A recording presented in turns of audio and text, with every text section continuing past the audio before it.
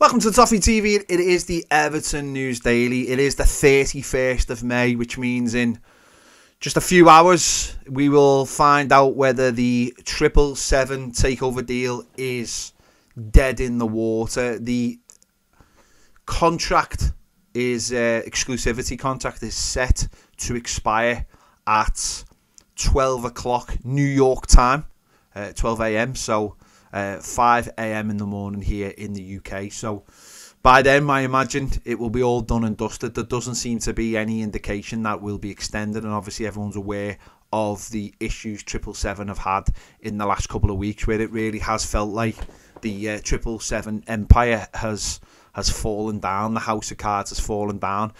All of the clubs they own are potentially now up for sale, or certainly seems like they're up for sale. Genoa are really struggling with the amount of debt that they've been placed under, and they were obviously seen as a team that were one of the things to look at, one of the positive things to look at.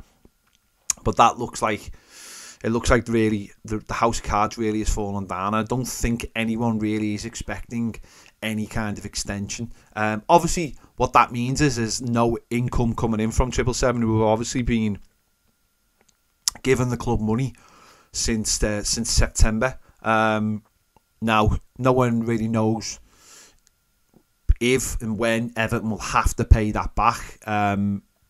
Obviously, at the moment, that's not really the issue. Obviously, the issue for Evertonians is who will fundamentally pay those bills that 777 have been paying. Well, of course, we'd all expect Farhad Moshiri, the owner of the football club, to pay those bills, because he is the owner of the football club at the end of the day. It'll be very interesting to see what does happen in the next few days, whether Farhad Moshiri makes some kind of statement to Evertonians, whether he puts a proper board in place, a CEO that's going to be there, whether he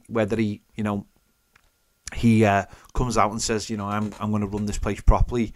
But certainly what it does open the door is for other investors, other buyers to come in to Everton. Now that exclusivity period is over, and obviously this time last week we found out about John Textor, obviously the Crystal Palace shareholder, obviously speaking and saying that he wanted to come to the club. If you want more on that, by the way, I've done a interview with Crystal Palace blogger HLTCO, who give us a bit of insight on who John Textor is and his role at Crystal Palace.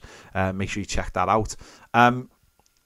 Yeah, so it opens the doors. It has been said for the whole period 777 have been trying to buy the club that there were people waiting in the wings, and the same people who brought us the news that 777 are were potentially not in a position to buy the club have also been saying all the way through that there were potential buyers behind the scenes. So now is the time for those people to step up and step forward.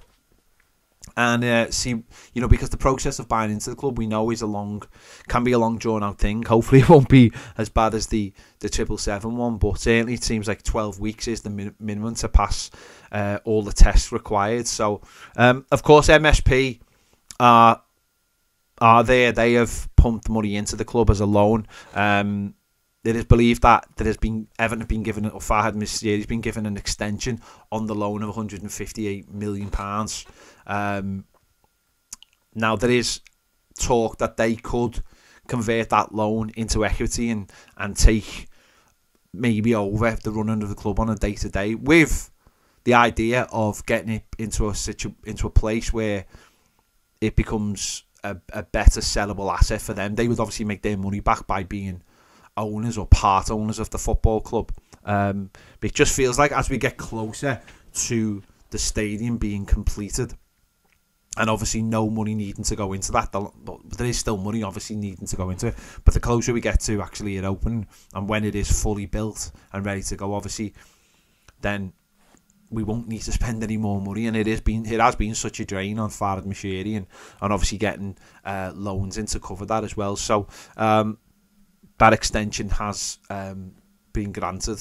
No idea till when or what that'll mean for MSP, but we'll wait and see. But obviously it is the major talking point, and Everton have been quite bullish this week, as we've said all week, about Jared Branthwaite, about, they said Dominic Calvert-Lewin's extension contract offer, has been put on the table. That is apparently that contract has been on the table for a while, but due to the ongoing situation at Everton, it would seem that Dominic Calvert-Lewin is in no real rush to sign that at the moment, because no one quite knows what the situation is going to be with the club in the future. So that's very much still on the table, and Everton are really hoping to sell Onana, Michael Keane, Holgate and Mopé in the short term to make up as much of the summer budget as they possibly can, rather than sell the likes of Jared Branthwaite or Dominic Calvert-Lewin, or Jordan Pickford has been muted as well. I mean,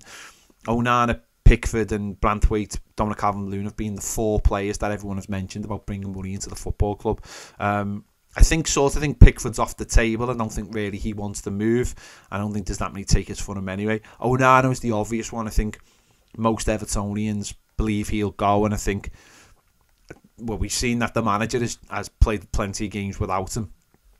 I think Onana would be the natural one. I think he's ready to move on in his career as well and try his hand maybe at a club that are in Europe. And he's mentioned this week as well, he hopes that the Euros is the tournament that helps him push him on to bigger and better things, which is fine, absolutely fine. And obviously Keane, Holgate, Mopé are natural wastage. They're players that if we can get, if we could get in the region of 30 million for those 3 players, we'll have done really, really well, and obviously got them their wages off the books as well, which is a massive thing. Any player who doesn't play, if we can get their wages off the books, that would be a fantastic achievement. And obviously with the wages of Andre Gomes as well and Dan Juma gone this summer, that would be massive as well. So there's so many things up in the air at the moment, and obviously tomorrow we will know. We will all sort of know in the morning. I imagine that 777 are fully out. I think everyone believes it is done, but obviously until it's done and it's actually done, then we don't really know. We'll have to wait and see. One player that looks like he is destined to come back to Everton is Jack Harrison. He's apparently very keen to come back to the club. There is a clause in his contract, very much like there was the season just gone, that if Leeds aren't in the Premier League, that he can go on loan. And obviously him being back at Everton would just seem like the wisest thing, the simplest thing he could do as well. So it is that looks like one that could be done as early as possible, as Everton try and get those kind of deals done as fast as possible, get the likes of the loans over the line, and if we can get Jack Harrison in, then that's one less thing to sort of worry about, and one less player that we have to pay anything for as well, which I think is the really important thing. So there you go. As I said, we'll find out tomorrow what the situation with 777 is. As I said, I'm not sure Everton are going to put some big statements out, or Farid Mouchier is not going to put a big statement out, but at least we'll know it's passed, and I imagine the people who are really in the know will know the situation, and will confirm to us that it is all over on the 777 front. There you go. Right, we'll be back on Monday with all the latest news and all the fallout as well of what the situation is, possibly on this as well. So make sure to give this video a like, subscribe if you haven't already. If you want more great videos, join us over on Toffee TV Premier. The link is in the description. QR codes come up on the screen now. Thanks for watching.